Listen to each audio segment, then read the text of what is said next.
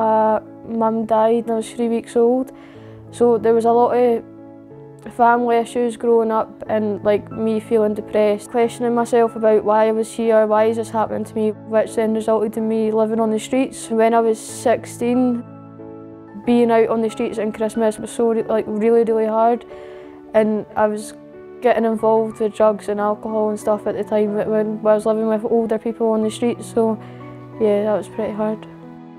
I was homeless for a year before I found this place. It's scary, the fact that you don't know where you're going to end up next. So really, like, your head is everywhere, like you just don't know what to think. Like at the end of the day, you're just questioning everything. Like, am I going to have something to wear? Am I going to be clean? Am I going to be fed? Am I going to be warm? Like everything, like it's just totally like you just don't know what to think. It's really scary. New Horizons in the service has helped me through a lot. I wouldn't recognise the person that I was when I came in from now. When I moved in, like, I needed a lot of emotional support as I was going through quite a traumatic experience. They've supported me through every single issue that I've had to face. Not having a job, not having any family around me. I am grateful for absolutely everything that they've done.